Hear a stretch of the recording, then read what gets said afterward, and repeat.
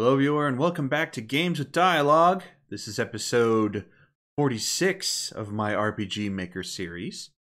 Last time, well, the last two times, I've been working on building skills.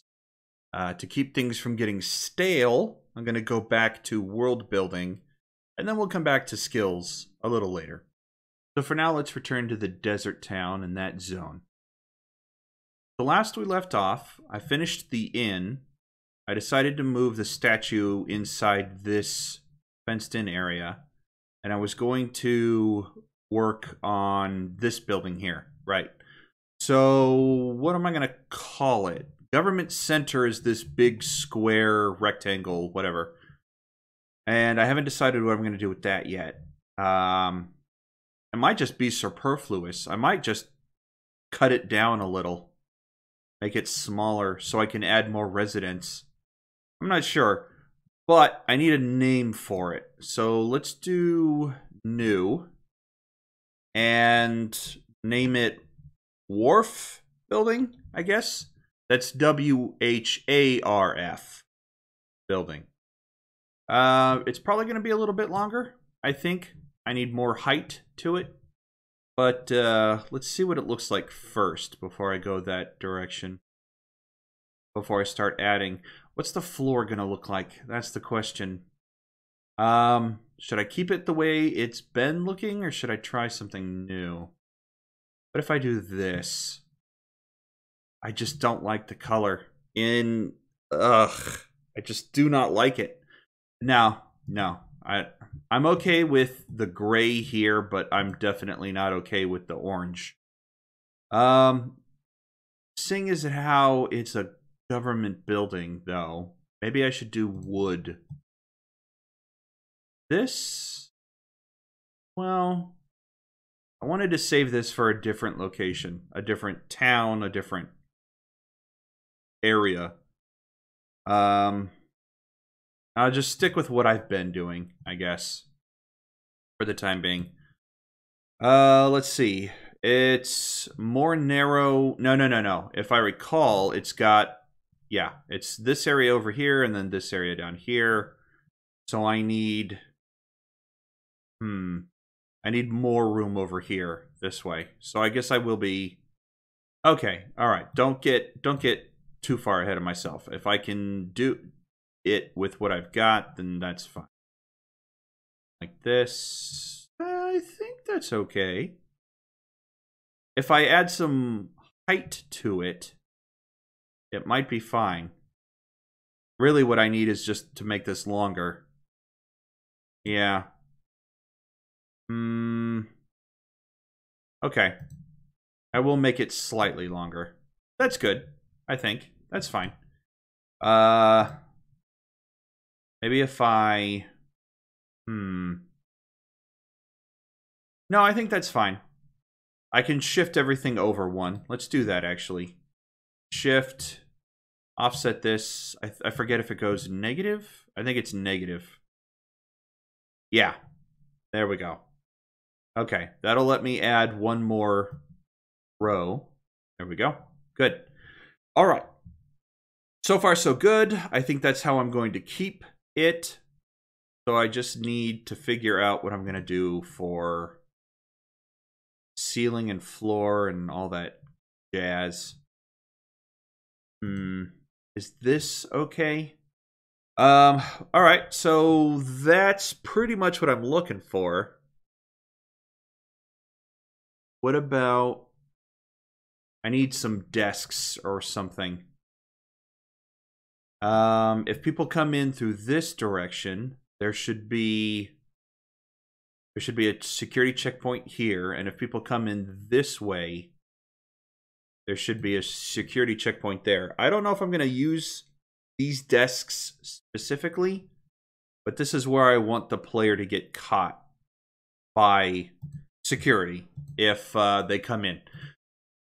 I'll put in an actor. Not quite sure who. Probably just troops in armor, like I've been doing. Yeah, these base guys here, and then one over here. Actually, I could probably just copy paste. I don't even need to do this. Actually, hold on a second, because I can mix it up. I'm not locked in. But the townsfolk are less inclined to be rude to the heroes. Okay, so I've got 2 guys at the security checkpoints, and I can make an event where when the player walks over it, the game... Well, I don't even need that. So I will need 2 separate pages. One for player without the disguise. Okay. Alright. One for without disguise, one for with the disguise. Why would they be turned away without the disguise? Why would they be let through with the disguise? I shouldn't be afraid to just throw them into a fight if they wander up to a soldier and start talking to him. Especially if I have a cutscene dedicated to warning the player, hey, if you walk around without going to Corbin first, you're going to get in trouble. Alright, yeah, I think that'll work. Hey, you're the... Nope, I spelled it wrong. You are, not your. Which means I need to... This barely fits on the page. Ooh, I'm going to have to rewrite that. Hey, I'm also going to need to fix that thing. Hey, you're... Yeah, okay. I'm going to have to fix it. I'm going to have to rewrite this sentence. Alright, yeah, that's better. I just cut it into 2 separate sentences. Ones we're supposed to apprehend. What luck. I think I want him to insult the player, intelligence, if you wander up to him. Hey, you're those terrorists, the ones we're supposed to apprehend. Good thing for me, you're so dumb. Something like that. I don't know. I do want him to insult you, though, if you're dumb enough to walk up to him and be like, oh, hey, can we pass? Alright. Well, barring changing that to be more insulting, I think that's fine. No. I need to initiate a battle. Battle processing. There we are. And then some troops. Where did you go? I guess not. Alright. Well, let's take a small detour. Can escape, can lose. Sure. Let's take a small detour. Desert Scorpion. No, that's not what I'm looking for. I called them like Sand Trooper. There we go. All right. Sand Trooper. Add. I'll just have 2 Sand Troopers and yeah, I'll just have 2 Sand Troopers. You should be able to beat them and escape. That's the idea. You're the heroes. You should be able to beat them and run for it. If you somehow lose this fight, then you get thrown in the jail. That's just what happens. Auto name Sand Trooper 2. Actually, I'll have this be security. No. I'll have this be stealth fail, because I can use the same 2 troops for anywhere in the town where you fail to properly sneak past troops. Okay, so battle processing, edit, all the way down here. Stealth fail. There we go. Can lose. All right. If you escape, you get moved back outside. Shunted outside. Change tile set? No, that just changes the map tile set. I need to move the player. Movement, transfer, player. Changes the current location used only on the map screen. Yeah, this is what I'm looking for. And you get shunted back out here. I'm actually gonna, yeah, right there. Direction down, fade to black, sure. If you lose, you get transferred to the jail. And I'll figure out where to put you later. Actually, if I was gonna make a guess, it would be over here in one of these 8 squares, maybe 10 squares. I'll put it right there. Furthest, well, no, because I've got to have the wall here. So right there, it's fine. Okay. Sure. I haven't bailed out the jail yet. If you win, I think he'll have a text message that's like, sound the alarm or something. I'll just put that in for now. Sound the alarm is good enough. Let's exclamation point that, and then the terrorists are here, I guess. Would work. Yeah. So even if they win, they can't get past the guy. Sometimes players are super dense. I mean, they'd have to get hit over the head before they realize, oh, maybe we can't get through here yet.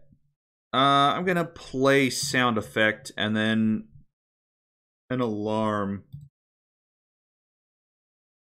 I'm not sure what alarm. I'm gonna go looking through the list here, but siren? Yeah. Yeah, that's what I'm looking for. All right, I found it. I think 3 of those will be fine. So, play siren. Just a little bit of a wait. Just a small bit of time between each siren sound. All right, so can I...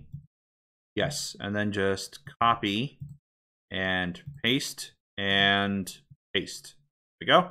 So it should go bop, wait, bop, wait, bop, wait. And then we can do... You know, let's do Gilgamesh. Worried Gilgamesh. This one? Sure, just for the heck of it. Yeah, all right, that'll work. We should leave now and then move them outside. Yeah, force the player to leave. Just like I do if they escape. That's fine. So I want a sound effect having them leave. I also think the screen should fade out. Well, no. I got it. We'll transfer the player and then have it. Let's see here. Retained. Okay, direction down. And sound effect. Where was it? While I was looking for that siren. Where were you? Run. Here we are. I think that'll work. There we go. Okay. Apply. Good. Excellent. All right. So what happens if they have the disguise? I think it wouldn't be too much trouble to set up a separate actor for each of the 4 characters in their disguise. This could be the condition I'm looking... Yeah, all right. I'll do that. Gilgamesh. Let's set up... Hold on. Apply. Okay, get rid of that. Come back up here. Actors. I can have 11 be disguised Gilgamesh. Oh, well, gee. Now that I think about it, the problem is he's got to be the same level Gilgamesh is. It would be simple enough to set up a variable where disguised Gilgamesh is the same level as Gilgamesh, and the player can switch back and forth, and really the only difference is the appearance. I think it would also be easier than doing that to just set up a variable where when they're in a conversation, yeah, discard. When they're in a conversation, to just search variable for the disguised characters. Yeah, it would probably be faster and easier to just set up a variable for that. But assuming I do that, let's assume I do that. Then we can have text message, something like that. Oh, hey, folks, how can I help you? Then we have a disguised version. Say, we need to get through to the docks. Yeah, we'll just have Elizabeth say we need to get through the docks. And then he'll be like, sure, go right ahead. It's a little too easy. But it's definitely going to be as easy as coming up to the guy, talking to him, and then just being let go. And then I have this remove, or, well, actually, I'll have this block disappear, which means I should probably make it an event instead of a spot. Yeah, And then I'll set up this guy down here to do the same thing.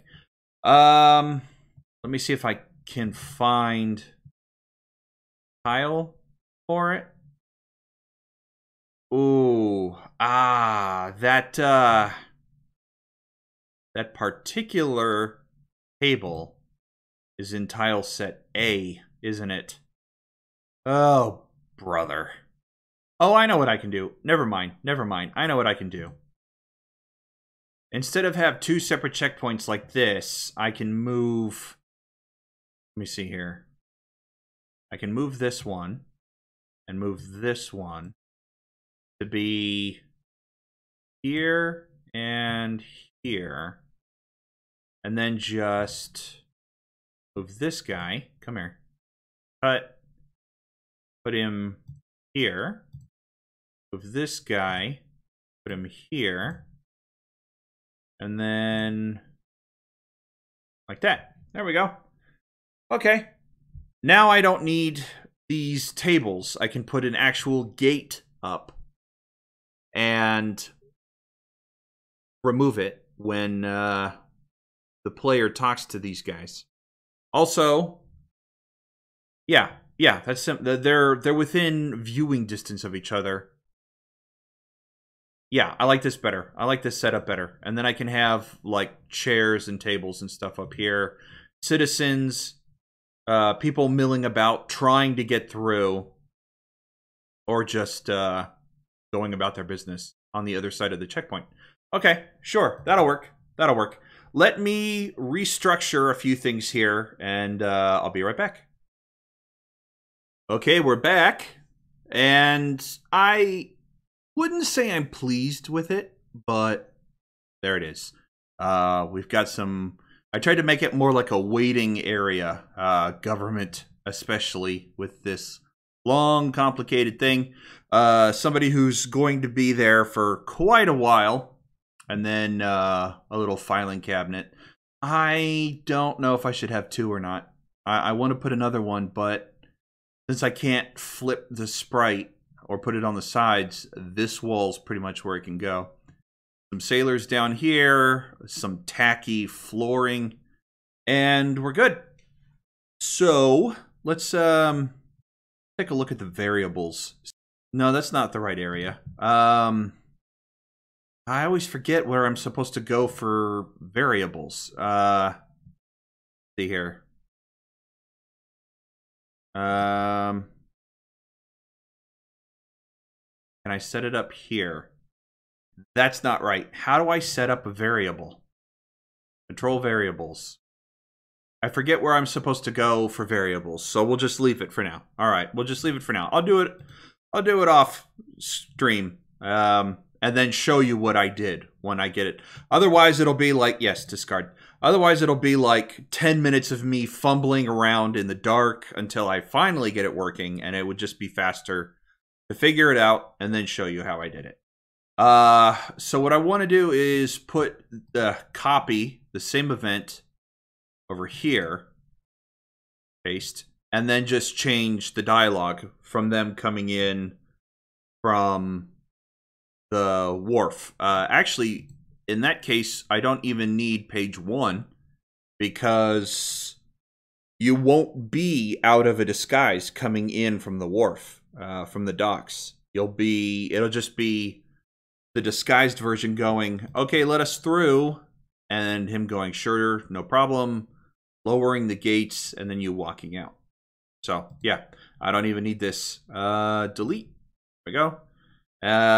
Oh, hey, folks, how can I help you? We need to get through. Yeah, this I'll change as well. Edit. We are ready to leave now. Thank you. Simple as that. There we go. I'll change this from sure, go right ahead to sure, let me just get the gate for you. And then lower the gate. How did I do that last time? You know what? I don't remember, but what I do remember is that, where is it? Last Shrine has a control Control switches, Ancestor Shrine, open, self-switch on. All right, good. So I just have to assign a switch to the gates and then say switch on. Switch. This will be... Can I tie any other gates to this in the future? Maybe in a different city? Yeah, as long as I... Every time they leave the building, the switches will reset. Yeah, I'll just say security gates. There we go. Apply, good, okay. Security gates. So we'll need a new event where security gates are off. Yeah, same. And we'll come down here to this one. Yeah, all right. I think that's right. I'll check the shrine again. It's simple enough. Security gate, good. And then a new event and door. There we go. Beautiful. All right. Apply, good. Let me check real quick what I did last time. Let's see here. Player switch. Okay, when the switch is on, the gate lowers. Okay. So, let me see here. I just reversed it, really. When the switch is on, the gates are up. And that's fine, because if I do security gates elsewhere in the world, I want them all to be on. They'll switch off when, yeah, switch, control switches, security gates. We want that to be off. Simple. Both gates will lower, and I'll actually put that up here as well. Both gates will lower, allowing the player through. When they leave the building, I'll just apply. There we go. When they leave the building, I'll just switch it back on. There we go. Okay, simple. And that will allow me to use the same switch elsewhere in the world, because I can guarantee the switch will be on, the gates will be up. Okay, cool, good. I think that's it for this building. No. There was one other thing I wanted to put here. Let's see. Oh, I know. Okay, I remember. I'm going to put the civilian that they're cutting in front of, have him interject something when they cut in line. All right. Well, while I'm changing the civilian, I might as well throw the soldiers in. You know what? Part of me wants to go back and just put this face on all the soldiers. I was just going to leave it blank, but it does give the game a little more personality to have faces, and it is a generic face for all the soldiers. Yeah, it'll add more to the game than it will take away for me to just leave it out. So I'll go back and do that. But that's what I did. I added a little face to the civilian, because otherwise, if I left all of these text messages blank, you wouldn't know who's talking. This way, when you cut here, he responds, and you can see the picture of the soldier's face, and then the civilian responds, upset that you're cutting in line, and you see his face. And then Elizabeth responds, and you see her face. So that's better. That's a change for the better. Okay. Well, I think I'm done for the time being. I've got this all worked out, and now I've got a way through, and we also have the conversation here. We're not done with the conversation here. Actually, let me look at this real quick. I want to see where I left off. Yeah, she hasn't released the barrier yet. I need to set that up. But that'll be for another time. I'm going to end the episode here. Thank you, everyone, for joining me. Until next time, stay safe and God bless you.